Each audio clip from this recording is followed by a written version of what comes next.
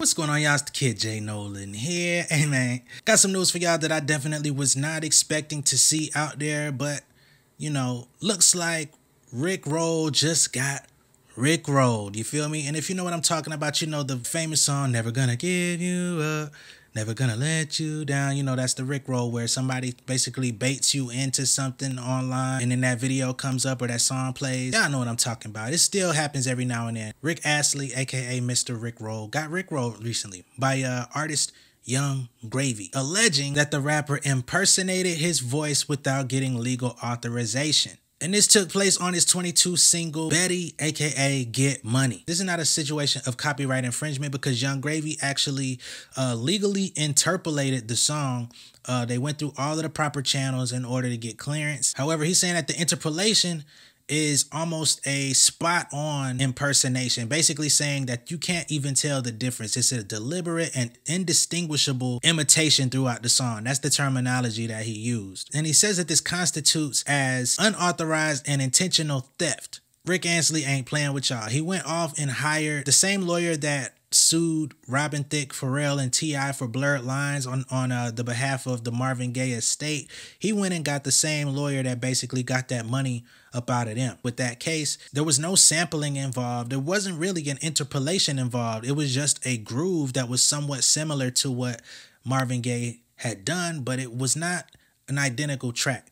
But the Marvin Gaye estate still ended up winning that case and getting a nice amount of money. The judgment was for $7 million and it was later reduced to $5.3 million. So I'm guessing Rick Astley's like, hey, if I could get a piece of that, I need that in my life, which I can't necessarily be mad at, you know what I mean? Especially if you hear the track and it sounds exactly like you. According to the lawsuit, it states the imitation of Mr. Astley's voice was so successful, the public believed it was actually Mr. Astley singing and or a direct sample. Gravy said he tried but failed for years to obtain a sound recording sample license, Astley's attorneys claim. So instead, they resorted to the theft of Mr. Astley's voice without a license and without agreement. Now, this lawsuit was filed on Thursday, January 26th, and they're actually citing a famous 1988 legal battle between Ford Motor Company and Betty Midler. They wanted to use one of her tracks or her voice on a Ford commercial. They were not able to obtain her actual authorization, so they went and hired somebody to impersonate her, and it didn't work out so well for Ford back in 1988 either. To drive the point home further, it says, as the Betty Midler court found more than 30 years ago, in one of the most famous cases in the music business, a license to use the original underlying musical composition does not authorize the stealing of the artist's voice in the original recording. To use the artist's voice, the creators of a new recording need a license to copy the actual sounds of the voice from the sound recording, a so-called sample license of the actual sounds of the voice from the sound recording. To be perfectly honest, I'm not sure how this is going to go because they did go through the proper channels to get an interpolation license, okay? Now, with an interpolation, that gives you the creative license to basically go replay the music that's being heard. So just to keep it simple, like if I wanted to remake a Jay-Z song, right? Let's just use an example like Give It To Me, I Just Wanna Love You, with Pharrell singing, I'm a hustler, baby. I just want you to know, like if I go off and I say, hey man, I sampled y'all on this song, Jay-Z, Pharrell, and all of them, whoever their lawyers are, their legal team says, no, you can't sample that. It's gonna cost you, $500,000 plus 100% of the royalties to sample. And then I would have to convene with my legal team and be like, okay, well, what if we just re-sing it ourselves? Then they'll go to the proper people, get the interpolation license, which is different from a sample. I would go re-sing it my dang self. That's what the interpolation allows you to do. So I'm not really sure what Rick Astley really wants, you know what I mean? Because it's not his actual voice. They didn't take his sample. And you got the sound recording, which is the master. I always talk to y'all about this. The master, which is the audible song that you hear when you press play. But then you have the underlying composition, which is the words, the lyrics, the musical notes, the actual sheet music that would take, like if you were to compose this on a piano or a guitar, however you do it, you know what I'm saying? That's basically like the instruction to creating the sound recording. So when you get an interpolation license, you're basically getting access to the composition so that you can create a new recording, which is essentially what Young Gravy did because they re-sung it.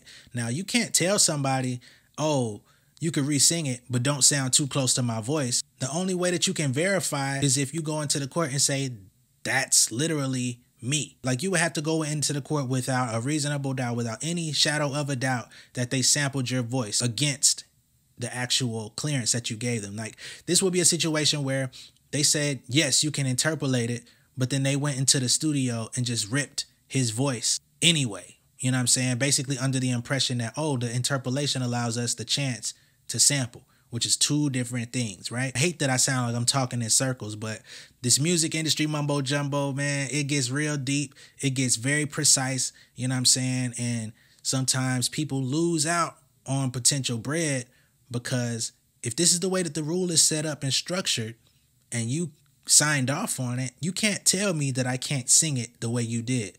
Unless you put it in paper that I can't do it, that I would have to manipulate it and make it clearly distinguishable. There's so many different instances of people that resung songs throughout the history that, yeah, it may sound close, but you could tell, okay, dang, that's not the original. Oh, wow, it sounds just as good. So I don't know if Rick Astley gonna win on this one, man. I'm gonna kind of keep an eye out to see how this thing develops, but I feel like Young Gravy is probably gonna come out on top with this one. Let me know what you guys think of this down below in the comments. For all my music lawyers out there, you know, sometimes when I talk about copyright infringement and stuff like that, I do end up getting people that work in legal, in the music industry, that chime in. I would love for y'all to actually come in and, you know, give me some commentary being in that position. You know what I mean? Y'all working with that paperwork all the time.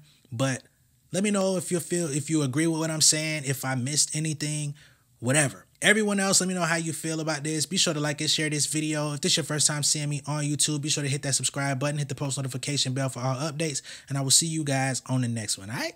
Much love and respect, y'all. Peace. Got my legal hustle, welcome to the trap. I could blow a stack, bet I make it back. You can hit my line if you need a track, but we can't even talk if it ain't about the bag. Got my legal hustle, welcome to the trap.